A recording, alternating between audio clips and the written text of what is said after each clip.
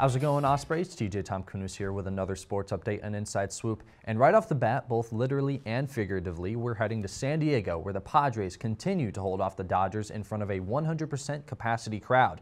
And even though Tatis Jr. and Machado both played phenomenal defense, it was Blake Snell that brought the Padres to their 3-2 win after pitching 5 scoreless innings. Padres are now 6-3 against the Dodgers this season, and the final game of their series is tonight. But back to the Stanley Cup playoffs, where the Montreal Canadiens are one step closer to their 35th appearance in the final, but their first in 28 years. Montreal beat the Vegas Golden Knights last night 4-1, and they now lead 3-2. They will be looking to end the series in Game 6 at their home rink in Montreal tomorrow night.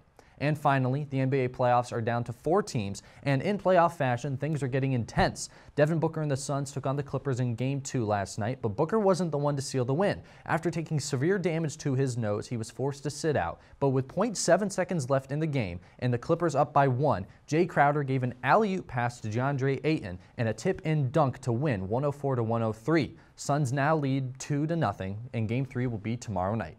And with that, we are out of time, but as always, I am TJ Tomkunas. Be sure to tell someone you love them, and I'll see you back here tomorrow.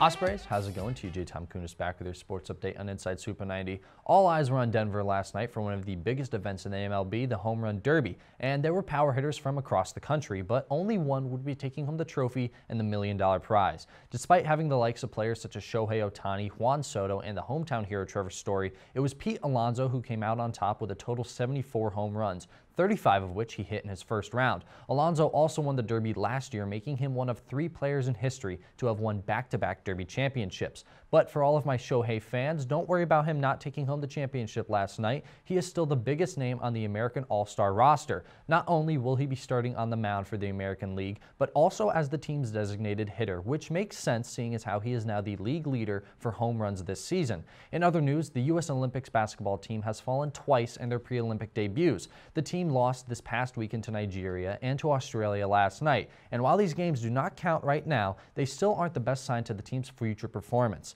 But with that, we are out of time. So as always, I'm TJ Tomkunas. Be sure to tell someone you love them. I'll see you here tomorrow.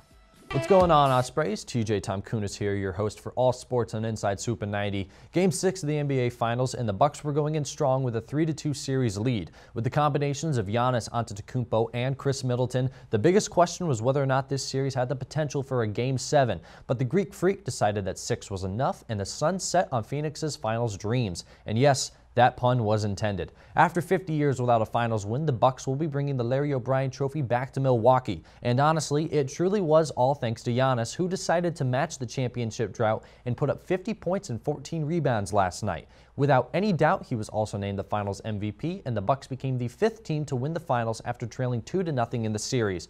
While everyone in Milwaukee is celebrating, I am a little sad since basketball season has officially ended. But with the Olympics underway, there is so much more to cover. That is, if they are able to operate smoothly. For weeks, I have been talking about how the COVID-19 pandemic has had major impacts on the already postponed Tokyo Olympics. No fans from abroad, key athletes forced to sit out due to positive tests, and a state of emergency in the host city have created a perfect storm to completely change how we will watch the games. Despite massive protests against the games and various health concern factors, the Japanese government has persisted in hosting an Olympics like no other. Some events, including softball and soccer, have already begun, but the official opening ceremony is this Friday. Hopefully, all the athletes stay safe and officials as well, and the USA will be able to bring home a few more gold medals. But one of those potential medals may not come as easily as we thought. The U.S. women's soccer team lost their first Olympic match to Sweden early this morning. This is shocking to me, as I'm sure it is to all of you, especially since yesterday I was just talking about how this team was the favorite to win the entire tournament and was on a 44-game win streak. I guess all good things do come to an end. Speaking of which, we are out of time, but as always, I am TJ Tomkunas. Be sure to tell someone you love them, and I'll see you here tomorrow. Hey there, Ospreys. TJ Tomkunas here with your sports news update on Inside Swoop 90, where today we are covering everything Olympics. The U.S. men's basketball team played in their first Olympics game Saturday night, and when it came to the final buzzer, the result was shocking. The 25-game Olympic winning streak for the U.S. was brought to an end in an 83-76 loss to France. This wasn't something that seemed impossible, especially looking at the U.S. team's chemistry. The U.S. men's team just hasn't seemed to become a team as of yet. Evan Fournier of France put it best when he said that, quote, "They are better individually, but they can be beaten as a team. If the men want to have a shot at bringing home the gold, they're going to have to shape shape up and come together soon. They face Nigeria tomorrow, a team they have already lost to in an exhibition match.